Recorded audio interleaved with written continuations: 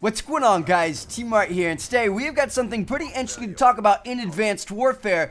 Killer robotic bees. Yes, that's right, friends. So check out this clip right here from the reveal trailer that was released last weekend. You guys can see that this soldier kind of like shoots this thing out of his arm, and then all of a sudden there's this swarm of like little nanite bee type things that are swarming the enemies and eventually start setting them on fire and killing them, which is one of the craziest things we've ever seen before in Call of Duty. And I've seen a lot of comments and tweets and questions about this, of people saying like, what's going on here? What is this? Is this campaign? Is it multiplayer? Is this going to be a score streak? Is this, confirm the swarm is coming back? Because it's kind of like a swarm, I guess, in a way. But I wanted to clear it up for you guys because I actually got a first-hand kind of description of what these things are. So I saw a little bit more of this campaign mission that you see right here that's in Cairo, Egypt.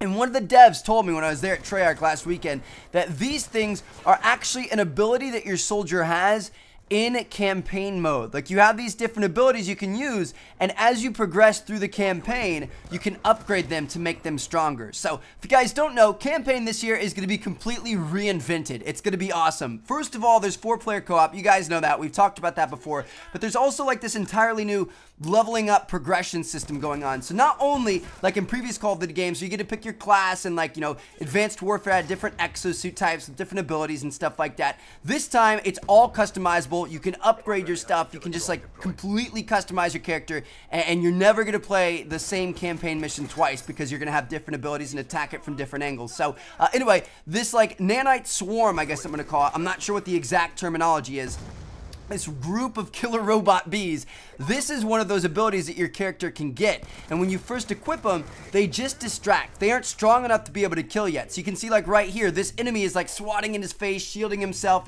batting them away. That's all they do. Like, it's just distractions. So you can use them to distract people and then be able to take them out with your weapon. But as you progress, as you level up, as you earn these unlocks, and you're able to kind of progress and kind of improve your abilities, you can improve this specific ability to where these like little nanite things, not only do they distract, but they actually set people on fire as well. So I thought that was pretty cool, and it's just kind of cool to see the level of customization and different ways that you can kind of take on single player, because it's no longer normal Call of Duty where you're just shooting people with your primary weapon. You can be shooting killer bees at people, which is kind of sweet. Now let's talk about multiplayer, because it would be pretty sick to see this in multiplayer. Like, imagine this, the score streak. Imagine this is what replaces the swarm. There's groups of killer bees that come in and start setting your enemies on fire during multiplayer. Like, how badass would that be? I would have so much fun with that, but unfortunately I don't think that's gonna happen. It seems like that would be pretty powerful. I would expect that to be the highest score streak in the game,